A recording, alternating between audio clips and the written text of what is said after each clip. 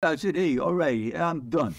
Oh, and then I just salted out. Hello and welcome to the Bulwark's Next Level Sunday interview. I'm your host, Tim Miller. I am here today with Coach Prime, Sarah Longwell, who obviously had to join us because we had a special guest, a really special guest today, Henry Winkler. She's a big fan of Coach Klein from The Waterboy, which is something I think you might have heard of. And that's your most famous role, right? You know, Henry, we've lost Henry. It isn't my most famous. My most famous role is grandfather. Oh, okay. The one right after that is Barry. We're going to talk about Barry.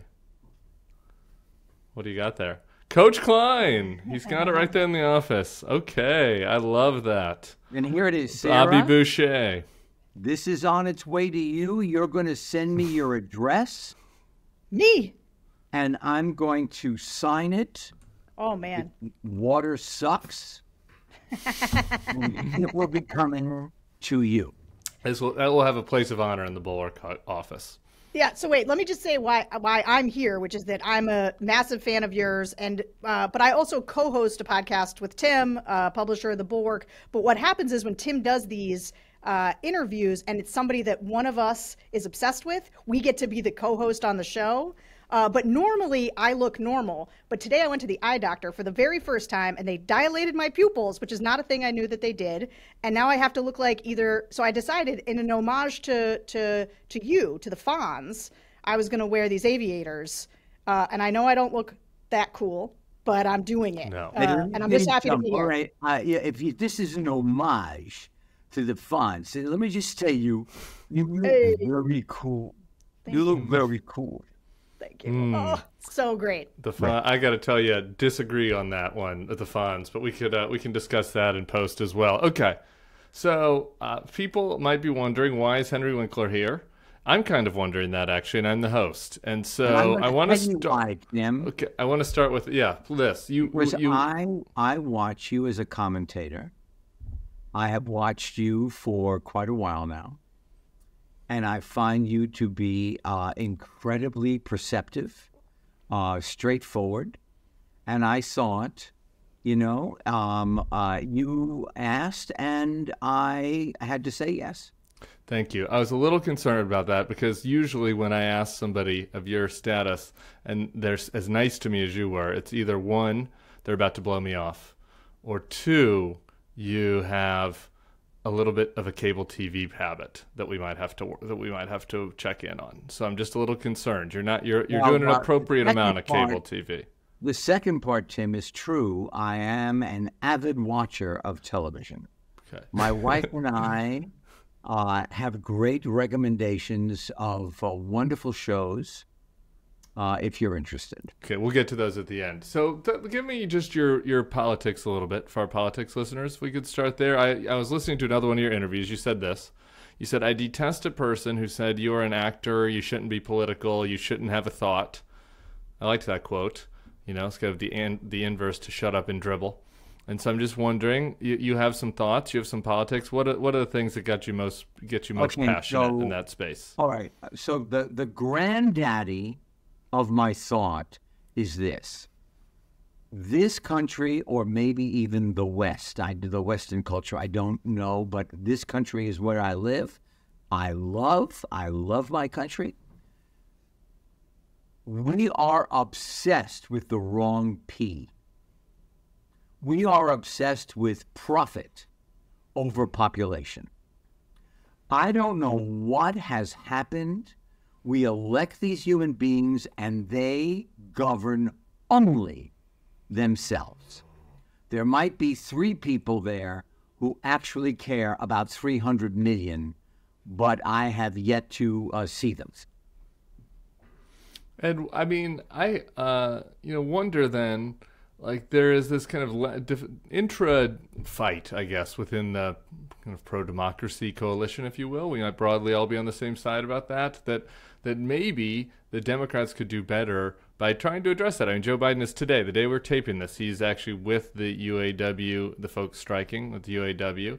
and there's some that argue that maybe he could benefit from focusing more on that, on the economic issues rather than the identity issues. You know what? I don't have an answer to that. I don't know what the answer is. I know this. I feel we are on a precipice. We are on a precipice that is literally cemented by passionate hate.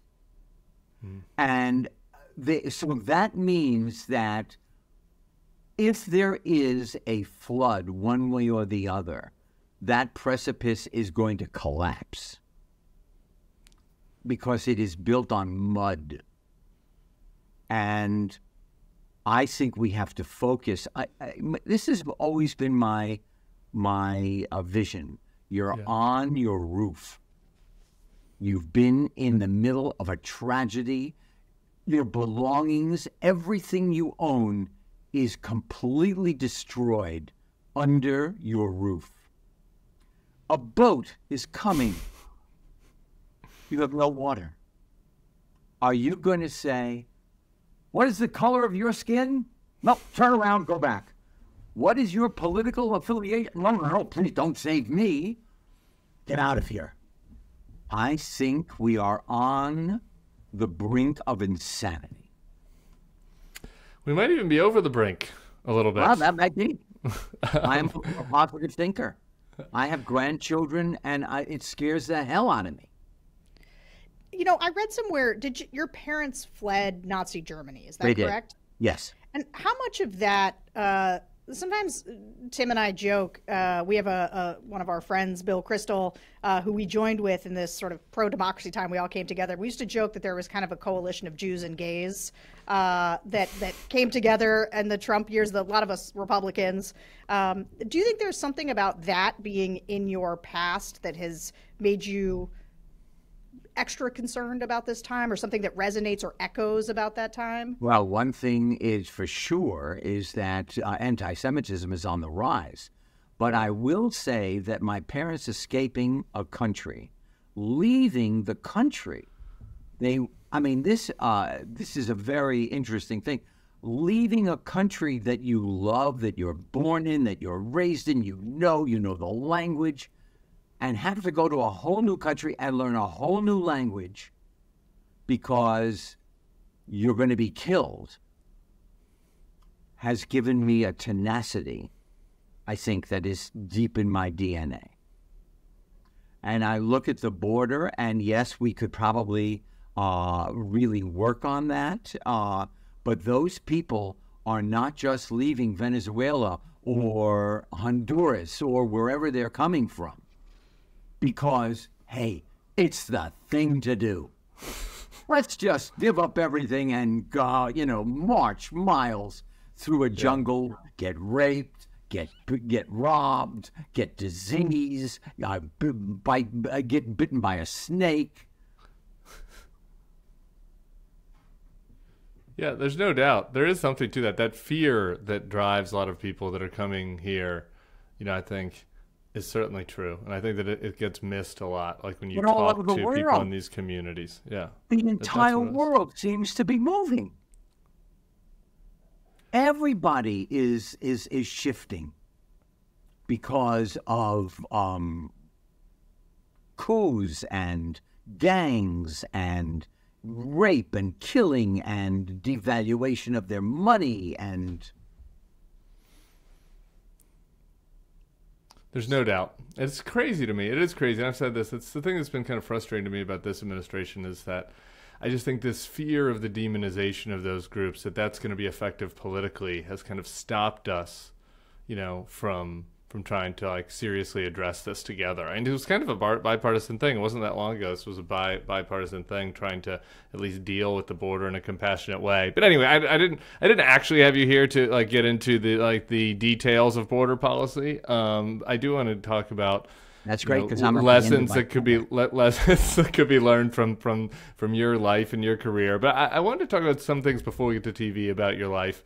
You have cited. One of the reasons for your activism is learning differences you had growing up. You've written a bunch of kids' books. You have a new kids' book out, Detective Duck, and you have another series of kids' books that help kids that learn differently. I wonder, for you to, Tim. It's Okay, really go ahead. important is that we just say, we write, Lynn Oliver and I write funny first because we want to be the gateway to reluctant readers.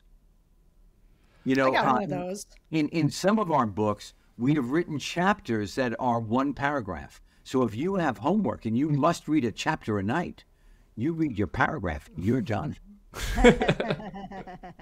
This is good though. This seems like you're helping kids get out of work, but that's not really it. So I want you, for listeners who don't know your background, talk about that, like your childhood and how you kind of struggled with reading and other schoolwork, and how that kind of led to this. Well, you know, I've said this before. I'm in the bottom 3% academically in America. I got like 120 over my name on my math score on the SATs. I applied to 28 colleges. I got into one. Which one was that? I got into two, but I never heard of the other one. Where did you go? I went to Emerson in Boston. Sure. And I had the greatest time, and I am grateful to them. I don't mean to age you. Norman Lear also went there. Were you there together? No. Norman Lear might be like 100. I have no idea. Anybody 2 years older than me or over is the same age, so I have no concept. I'm with you. You and I were in 7th grade together. But the struggle inside, you think, I'm not stupid. I don't want to be stupid, but everybody from the earliest time is saying you are, and like a little duckling, you imprint. And until like 2 weeks ago, I thought I was stupid. You know, you just believe it. And then you believe, well, I can't do anything. And one of the lessons that I have learned in my life is that the time is right this second. You go, oh my God, I'm too old. Oh my God, I've got children. Oh my God, I'm busy. I've got a podcast. I can't do that. I want to do that. I can't do that. I can't. But you can. You don't know what you can accomplish until you put one foot in front of the other. As simple as that. So what was your like moment of overcoming this? How did you come to that? You don't overcome it, Sarah. You don't overcome it. What you do is you negotiate. You're in constant negotiation with your challenge. And you push yourself. I was a negative thinker. I used to walk myself in a circle in the rug. So I can't do this. I can't play this. I don't know how. I'll never be able to. And then I finally got so bored with myself. I said, just shut the hell up and fly. Either you're going to crash or you're going to be okay. But just shut the fuck up. And I got myself to that point so many times. Going to Broadway, doing a Neil Simon play, playing Scrooge. I'm writing the books. I said, I can't do that. I'm dyslexic. I can't write a book. Then you figure out how you do it. You meet a person. They type. You talk. Then they have an idea. They type. You wait. Then they read it back to you, and then you argue over every word. I have to, so I'm jumping out a little bit. This is like thinking about you, young Henry Winkler, lack of confidence, struggling with this, like thinking that you're dumb. The Fonz is just like the opposite of this, right? The whole key to the Fonz to that character is his confidence, right? Like the character is so self-confident, right? So where did you summon the confidence to play such a confident person, given that background? That is a different story. I have a master's degree. I was led into the Yale School of Drama. I got a foundation. Did they not have SATs for that? They did not. Okay. Got it. Okay. But I will tell you what they had. They had an audition. And I had to do two monologues. One was modern. I got through that. And one was Shakespearean. Iambic pentameter and this tongue do not go together. And I literally forgot my monologue completely. And I went, Launce and the dog. And then I proceeded to make it up. I just made up Launce walking his dog in Elizabethan England, and I got in.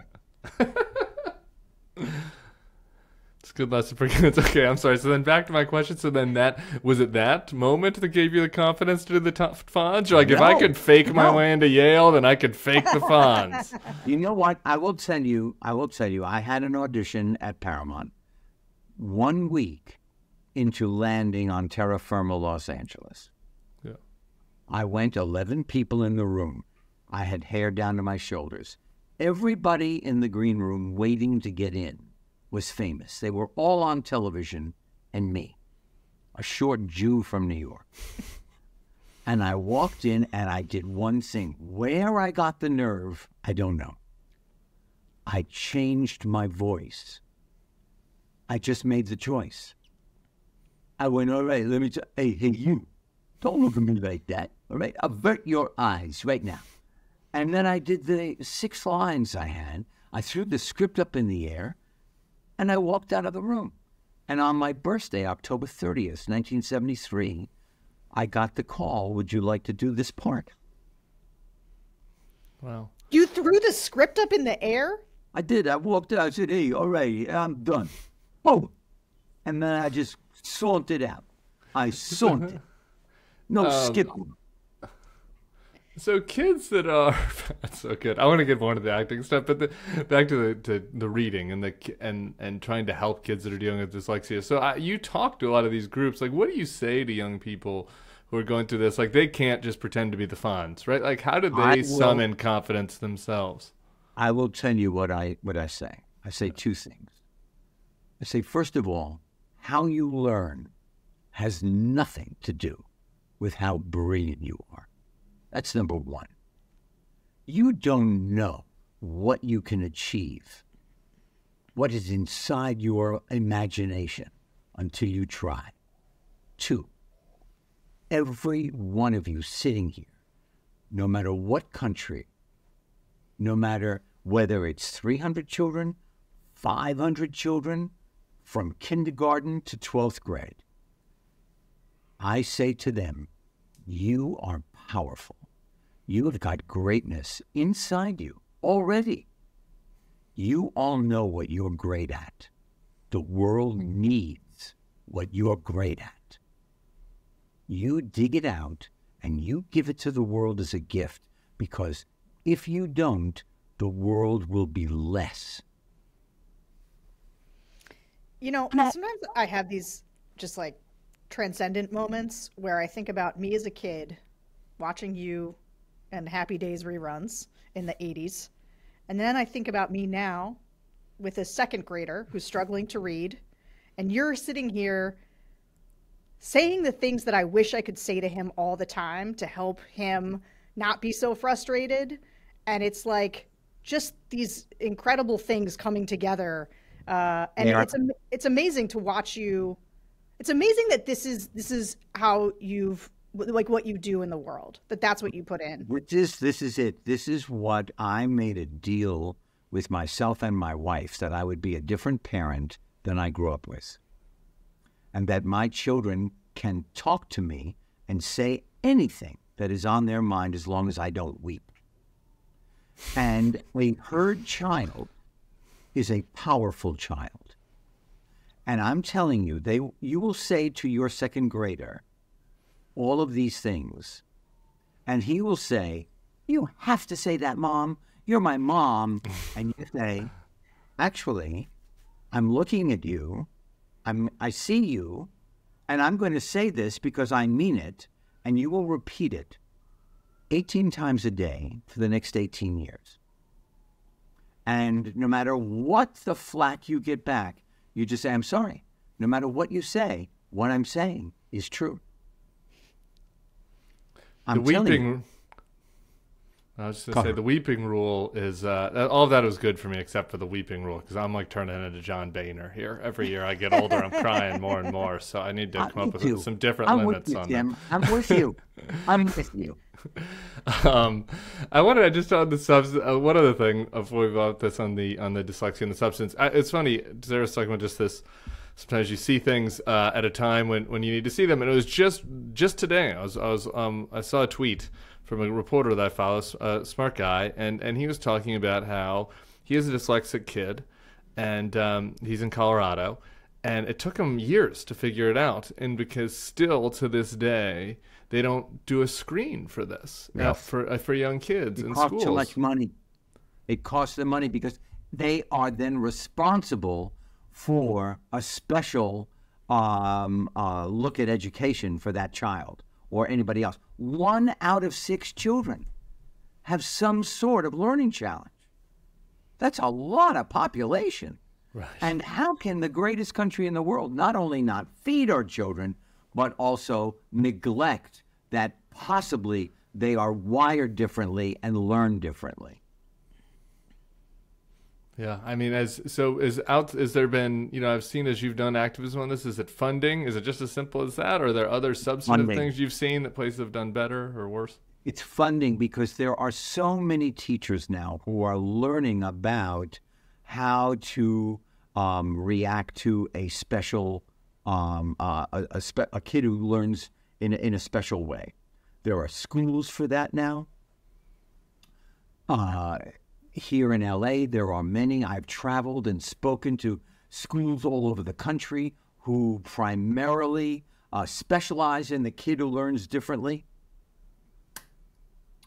And I'm telling you, where there is a will, there is a way. But it takes your advocating for your child to shake these people alive. I want to, I don't know, sir, unless you had something else on that. I wanted to talk to you also. We have other news. While we're sitting here, it seems like we have an agreement on the writer's strike. And so I would be remiss to not at least just get your take on this whole negotiation and the ways that the industry's changing and all that. One, we make in this city, in Los Angeles, we make entertainment for America and the world. It takes a village. And it all starts and ends with the writer. If it ain't on the page, it is not on the stage. The writer on Broadway, you don't change a word unless you go through the playwright.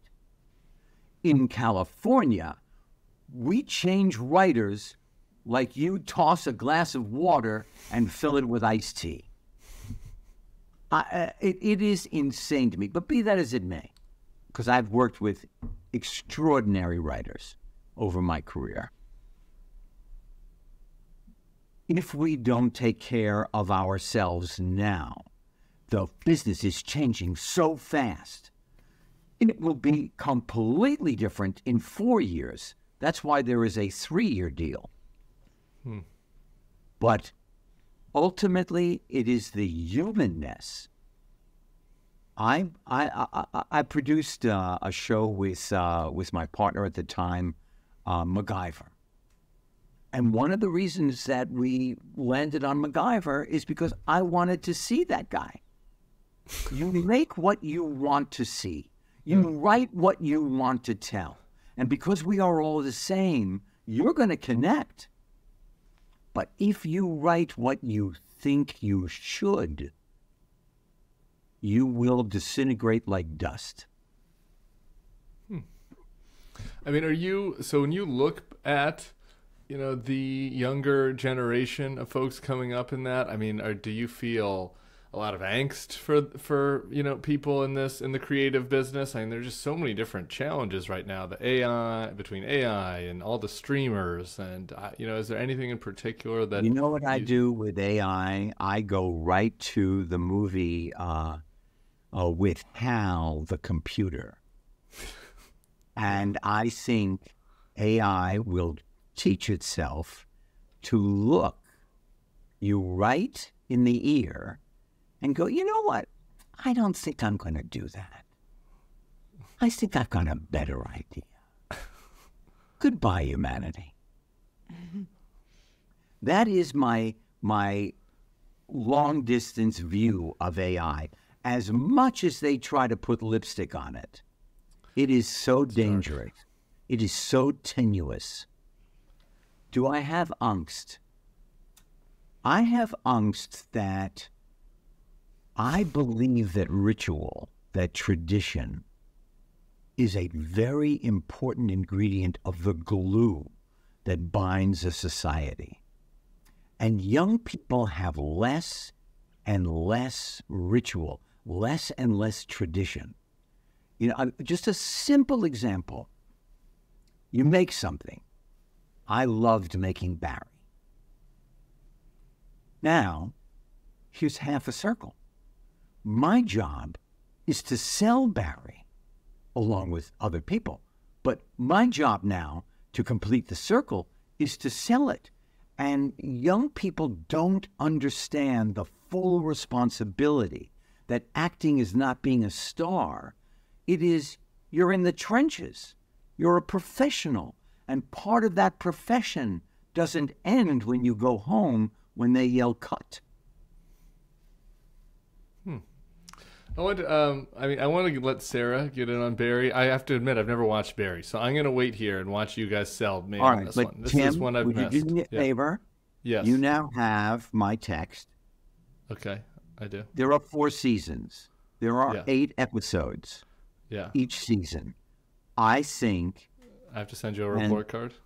I think it will astound you. Okay. I think it is original. And I think if you like to watch entertainment, it will make you happy. And then would you let me know if I'm right? I will. Do I have to let you know at the end of each season or just at the end of all 4? Or... I'll wait until all 4. All 4. Okay. You got to watch the whole thing. I will do that. But I won't believe where it starts and where it ends is in the same universe. Okay. Well, no spoilers. Let's just go straight to Barry then. No spoilers. But Sarah, since I now have homework, do you have Barry questions that we can get into that aren't going to ruin it for me? Yeah, well, let me just start by saying, okay, so Barry, we have a culture person at the Bulwark named Sonny, and it was like Sonny assigned it. It's like he assigns things that he thinks are really great. So he assigned Barry early on, before it was complete. And I started it, and I was like, you know what? Me, as I've gotten older and as a parent, I have much less capacity for darkness. And the main character is a contract killer. And so it is very violent and sort of gorily violent in some of the early things. And I stopped watching. I was just like, okay, this isn't for me. And then I saw an interview with you, Henry, talking about the show and it being funny. And also, you were so positive in the interview, and you were kind of doing the thing you were doing here. And I just got all like, you know what? I'm going back to this. I'm going to try again. And this time, I was like, I think there were 3 seasons out at this point, so I was like mowing through it. It is the best. It's such a creative setup. And your character is the funniest. Because you are a good guy and a bad guy. You are self-involved and narcissistic, but you're also a teacher and you have good moments. It's such a great character, and it is the most surprising show. I fell in love with the couple, with Barry and the girl whose name is escaping. Say again? Sally. Yeah. Sally. Their relationship, I loved, but its commentary on Hollywood, was the best. There's this great scene where, she is, really trying to read for a role, and she's prepped and she's sitting, and he's there. He walks in to say something to her, and the casting agent is like, man, you're tall. Come, you've got the part, come read for this part. And it was, just about how much easier it is for men than these women. But you as the teacher, the most special part of the show to me is the acting class, or the scenes in the acting class where you are the teacher and you have these young minds that you are both exploiting as well as enhancing. So anyway, this is just me dumping out my love for this show and this project because it is so different, and it does blend these genres in this way that is just the best. But like now you can start and tell us everything. Like, how'd you get this role? Why did you do it? What do you love about the show? I left. First of all, thank you. I mean, that was lovely. Okay. So, first of all, I was leaving an estate planning, something you guys don't need to know yet, an estate planning meeting. My wife and I were driving down Ventura Boulevard. I get a phone call. HBO calls. Never worked for HBO. HBO? Bill Hader. Oh, my goodness. Saturday Night Live. Bill Hader. You're on a short list. I said, is Dustin Hoffman on that list? Because if he is, I'm not going in. Because he's an Academy Award winner, he's going to get it. They said, no, he's not on the list. I said, okay. And I auditioned. Max, my young son, who is now in New York running a show for Ryan Murphy with his wife, a wonderful actress, Jessica. And their 2-year-old, oh my God, they lived with us for 5 months and then they went back because the strike is almost over. Oh my God, the house is empty. So the strike had a silver lining for you. Huh? So there were some good parts to the strike for you, I guess. That was the only thing. Yeah. My little granddaughter running up and down the hall. Oh my God. Okay, so Max is here. He directs me in my audition scenes. I go in, I read, I made Bill Hader laugh. I thought to myself, I just made Bill Hader laugh. I go home, I wait for about a millennium, get a phone call. Want to come in again? I said, in my mind, no, I don't want to come in again. If I mess up, I don't want to be, if you like me the first time, I don't. Yes, of course I do. He sent me 2 scenes, Bill Hader. I then faxed them to my son, Max. He directs me over the phone, yelling at me about saying every word. I go in the next day. Now Alec Berg is there, who is very close to the vest. Alec Berg.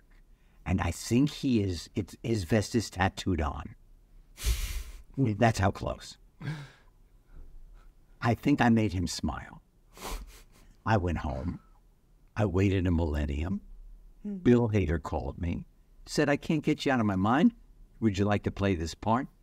I said, yes. So great. I'm fascinated by listening to that, having not seen the show, but having heard all the accolades and now having the homework to see it. Like, to me, what I want to know is you had, we think a lot as us Never Trumpers about, me and Sarah were in midlife, had to make big changes, had to kind of summon something from inside of us in the middle of life. You had, this huge role. You're one of the most famous people in the world, but then you kind of feel like you get typecast, right? And you had this period in the wilderness of sorts. And here you are decades later now, having to kind of humble yourself. Let's just be honest, kind of humble yourself to audition, right? At a certain level, people aren't audition. No, let me just correct you there. Please. That's part of the job. There are people I know who said, hey, that they know my work. They can see me on tape. Yeah. And I said, the life of an executive is about 19 months. Some of these people are new. They don't know. You've got to be there in person. You can show them you're walking and talking at the same time. It is difficult. I was sitting in a room with all those metal chairs, all the actors waiting to go in. They went, you're Henry Winkler. What are you doing here? I said, I'm looking for a job. You? I love that, though. That's a mindset. That's a mindset to say, hey, like, instead of being like, I was the Fonz, pick me or don't, right? It's to say, no, I need to keep working for this. I can reinvent myself. I can do something that is maybe better than the Fonz, right? Like, so where talk about that from like a life lesson perspective. That is will. That is knowing what you want without ambivalence. That is believing you are a working person and you are not more than anybody else in that room. And what's it like? As you get older, right? And it's the roles, you're not going to play the Fonz now. What was it like to have a role come along? Because the thing is, Tim, when you see this show, what you will understand is that Henry is the funniest part of this show. Like, there's a killer, like a contract killer. So the conceit is very funny, but like the actual humor oftentimes comes from an incredibly complicated character, right? Like this character you're playing is both pathos, like he's sort of a sad, actor who's not working, who's teaching because he can't work and is kind of jealous of his students. He can be cruel. He can be a raging narcissist towards the end. But you end up, and I guess maybe this is the actual question, is you end up the star of that show. You end up at the center of the plot, and everything sort of revolves around you. Did that start that way, or did you, because you were so special? It's like you come to this point in your career and you get a role like that that's so perfect for you. I can't answer that. All I know is this. I started, and I was supposed to be the narcissist. I was supposed to be the bastard teacher. I was supposed to be teachers I've had. And as I played him, Bill and Alec literally said to me, we did not have that in mind. And as we watched you, thought, yeah, we can go in that direction too. So I literally was doing what I was doing, and they literally went with me and allowed me to just have that dimension. This is the same thing as the Fonz, right? 50 years earlier, right? That character was not the main character. I had 6 lines. Yeah. And in the first season, I didn't realize this is before my time, you were not in the whole first season, right? There were episodes that didn't even have you. I was in 7 of 13. Yeah. That's crazy. And I think that speaks to something. Okay. I want to talk about one other show. I don't know if this is the show you usually get asked about, but for this podcast, it's very important. And that show, are you ready? Can you guess what it's going to be? I don't know. Monty. Ah! Monty. Okay. In 1994, there was only one season of Monty. Yeah, it was a formative time. Even a full season. It was a formative time for me, age 12. And you played like a kind of like a right-wing talk show host character. Rush Limbaugh with a gay daughter. Yeah, and it was a. How did I miss this show? Because it was only on for one season. It should have been longer, but I wonder. Yeah, because why? Changed. When I first got it, Mark Lawrence, who was part of Gary David Goldberg's stable of writers, sent me a script, and I laughed out loud. It was brilliant. Rush Limbaugh with a gay daughter. And I said, I can't do it. It's too controversial. In 1994.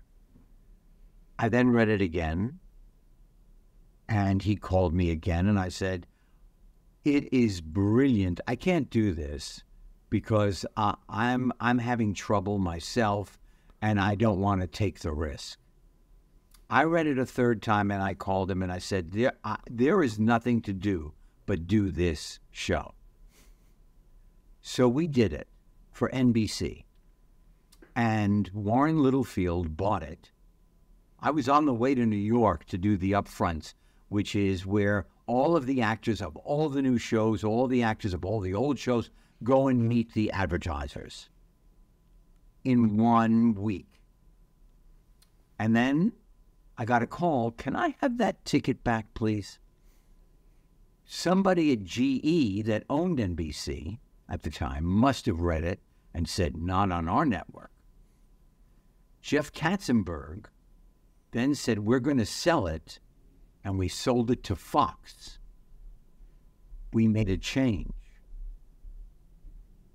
The change was you no longer have a daughter who comes back from college with her girlfriend, Cynthia Nixon at the time, in the pilot. It was Cynthia Nixon. Oh, you end up with David Schwimmer. Yes. Now you have a son who went to college to study law and came back and wants to be a chef. So chef is the stand-in for gay here. Here is the lesson. When you're doing something and it starts to get so bastardized that you don't recognize it anymore, you have got to stop, take your ego out of it, and go home. Not, I'm going to show them. We're going to make this anyway. If it gets bastardized and it's not what was originally the passion that sold you, go home. I do. That's a great lesson from that show. I'm just curious about though is you did the research, right? And so you did the show for the Rush part, and I just am wondering, living through all this now, kind of like looking back on that. Like, does it kind of feel like there's a straight line between our current problems that we were talking about at the start and, the kind of stuff that character was espousing in 94? Or do you think things have changed? Or that's a very interesting question because, Rush Limbaugh, so many of these people only wanted to be a star. Rush Limbaugh was a 40s DJ, didn't make it, and found his niche in order so that he could buy himself a gold microphone. That was it. I mean, that was the moment of his life. It wasn't what he said; it was what he said it into that was the symbol of who he was, I think. Interesting. We have a lot of imitators of that now. So just in a fight yesterday with this Clay Travis fella who and one of them should get a jacket. One of them should buy the top to his suit. Yeah. Okay, I need to.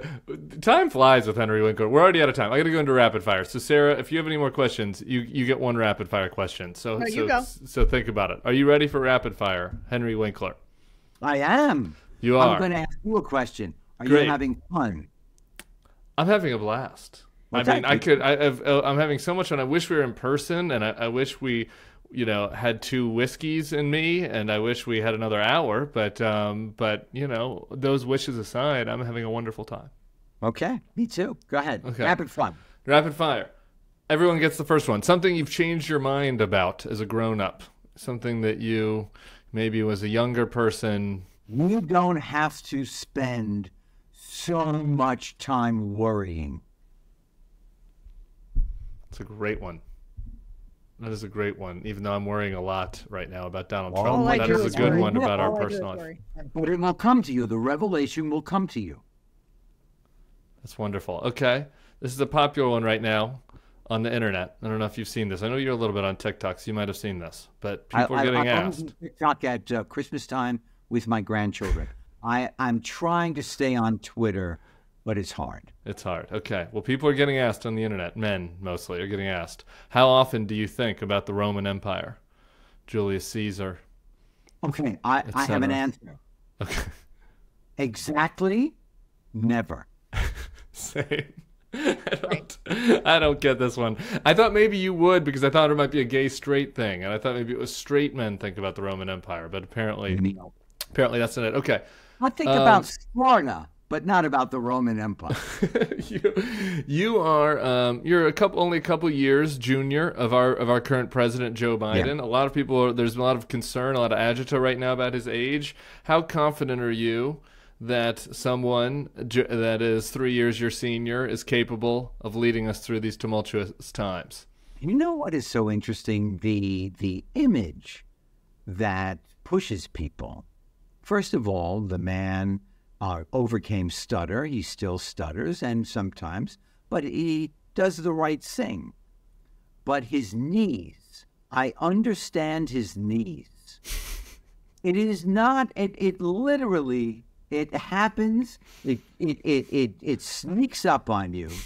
But, like, I don't jump off a curb anymore. Mm-hmm. I need to step down. And it's that makes you seem older. I literally say to myself, oh, come on. You got out of bed to pee. Don't shuffle. So I take it you're saying that those are real ailments, but might not limit your ability to, I don't know, the knees oversee the don't government. really connect to the brain. Yeah, okay. Do you have a favorite Barry Zuckerkorn bit that comes to mind? Yes. Wait a minute. Those are balls. Okay. And finally, we didn't get to the water boy. We didn't get to Coach Klein. We talked about it in the green room. My favorite spot, the Roy Orbison tattoo, is maybe my favorite bit of yours. And I have to tell you, when I first saw that as a teen, I did not know you were the Fonz. I went home, I was telling my parents about this bit, and they're like, yeah, that was the guy that was the Fonz. I was like, oh, really? Coach Klein is the Fonz. Anyway, that's not a question. A comment. Final question. Give us a rec. You said you consume a lot of television. Your son's a director. Always give us something uplifting that people should check out.